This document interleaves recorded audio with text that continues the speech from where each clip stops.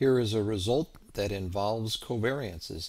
If x and y are random variables with finite population variances and covariance, then the variance of x plus y is the variance of x plus the variance of y plus twice the covariance of x and y. Here is the proof starting on the left-hand side, the variance of x plus y. Well, the variance operator, and this step will be done by the definition of the variance operator. You recall that the variance of any random variable is the expected value of that random variable minus its mean squared. So in this particular case, the variance of x plus y is the expected value of x plus y minus the mean of x plus y squared.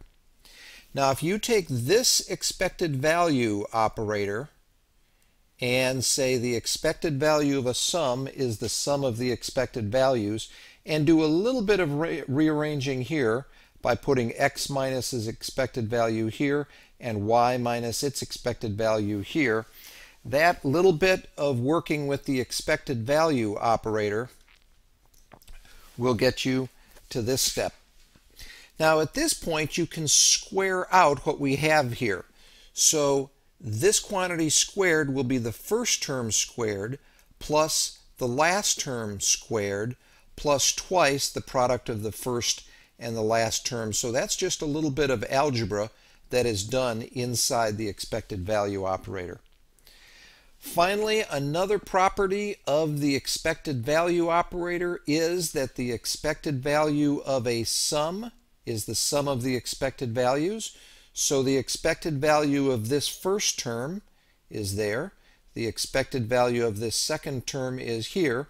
And pulling the constant 2 outside of the expected value operator, here is that very last term. Well, this first expected value is the definition of the variance operator. So that is the variance of x. This second term is the definition of the variance of y. And finally, this last term is twice the definition of the covariance of x and y. So this is the right-hand side, and with these 5 steps we have proved the result.